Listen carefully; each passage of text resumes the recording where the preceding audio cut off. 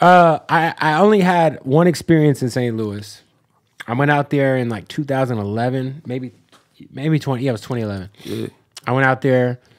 There's a radio station out there that tried to hire me.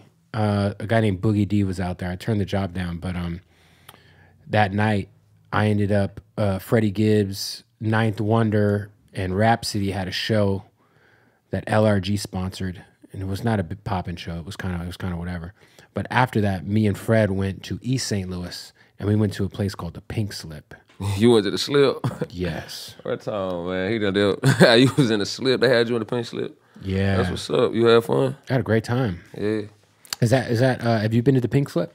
Yeah, I don't even think the Slip open no more. Is it closed? Yeah, I ain't been to the Slip in man, that's some old school shit. I ain't did that in a minute. But I ain't lived in St. Louis in a while too. But nigga, that's some you was on some St. Louis shit. But East St. Louis, different state, ain't Illinois. St. Louis. Correct. For people who don't know, East St. Louis is in Illinois. Yeah, that's Illinois. Straight up. And then there's St. Louis. And St. Louis is St. Louis, USA, because we don't claim Missouri. St. Louis, USA, then it's East St. Louis, Illinois.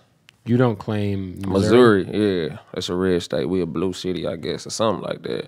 But we don't really be fucking with the whole Missouri wave. That shit real racist and fucked up out there, bro. Straight up. I've heard, yeah. Missouri, terrible. I mean, it's like a swing state.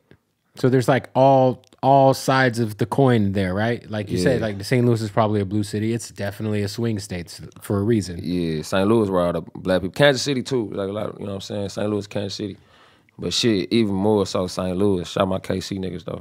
How far is KC from St. Louis? Couple hours. Just a little drive. You know like when you're growing up, right? Obviously, St. Louis has had a successful rap scene. Shout out to Nelly, shout out to St. Lunatics, Chingy, Jaquan, we can go on and on. Yeah. And then like obviously Kansas City has like Tech Nine and the strange music shit going on. Yeah. How influenced were you by just all that shit in general?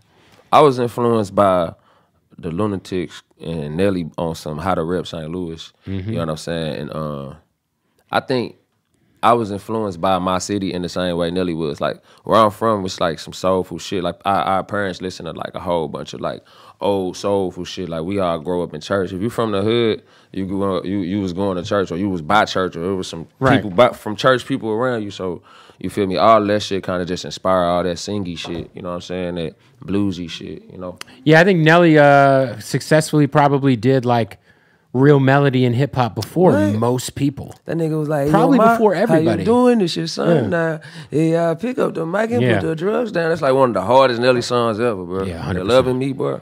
Oh God. And Free City was an underrated album. Yeah, Free City hard too. Shout out to Murphy Lee, man. Shout out to the whole.